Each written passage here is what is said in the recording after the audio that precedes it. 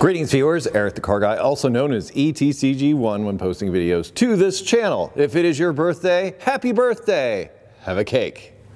Yeah, we do that, so get used to it. Anyway, we're past all that, and today's topic, well, sort of comes up in response to a video I did not that long ago about my vehicle fleet. And in that vehicle fleet, I had two vehicles in particular, a 1993 Acura Vigor and a 1992 Acura Vigor. And one of them is an automatic, and one of them is a 5-speed. Yeah, really cool. I'm maybe one of two people on the planet right now that owns two Acura Vigors. Lucky me. Good thing I know how to work on them, and I got some spare parts, I'll just say that. But there are a lot of comments to the effect of, make the automatic into a manual. So I thought I'd do a video about switching automatics to manual transmissions, because this is a topic that's come up several times over the past 10 years that I've been doing Eric the Car Guy and ETCG1. So I figured I'd just give you my opinion on the subject instead of me typing it out over and over again. And that is, honestly, I think it's a foolish pursuit on modern vehicles. Now, you know what? I'm just going to keep going with this. Many people seem to be under the impression that switching automatic to manual is just a simple matter of taking the automatic transmission out of one vehicle and putting the manual transmission in, putting the clutch pedal in, putting your stick in, and away you go. That's only the beginning of it on modern vehicles. And in the case of the Acura Vigors, you're looking at it going, they both have the same 5-cylinder engine, they're both the same car, so why can't you just do it? Well, I'll tell you why. Because modern automatic transmissions are electronically shifted, meaning they oftentimes have a separate computer, or in many cases, it is part of the regular computer. Then they have all the wiring going to those solenoids, those sensors, and all those things on said automatic transmission. They also gear it differently. They also sometimes set the engine up differently. They also set the regular engine management computer up differently, because the shift points, because when the torque converter engages, all these other things are taken into account.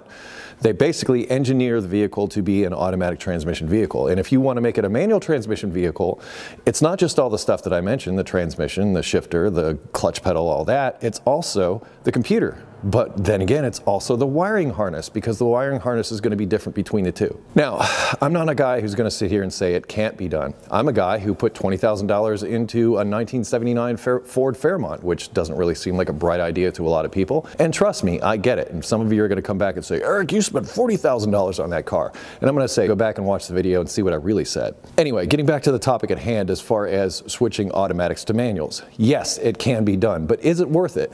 Especially in the case of my Acura Vigors. I have a running 5-speed Acura Vigor. I have a running automatic Acura Vigor. There's no reason that I can think of other than to make you happy, which to some degree I do owe that to you, to go through the process of doing that, because other than to show you that it's a lot more involved than you think. I mean, it's really easy to sit there and type out, Eric, why don't you just switch the automatic to a manual? You can type that and wish that all you want, but I can tell you right now, that's not going to happen. At least not in the near future. I just had to put that out there. I think people are under the misconception that switching automatic to manual is, you know, an easy thing. You know, it was easy in the Fairmont because guess what? No computer controls, no nothing, you know, aftermarket transmission, aftermarket engine, you know, it was all completely redone. It was designed from the ground up to be that, a manual transmission. Let's face it, manuals are more fun to drive. I get it. I totally get it. That's why I put a manual in the car that I waited 30 years to build. I'm totally with you on this. But as far as the Acura Vigor, I think it is a colossal waste of my time to try to do that.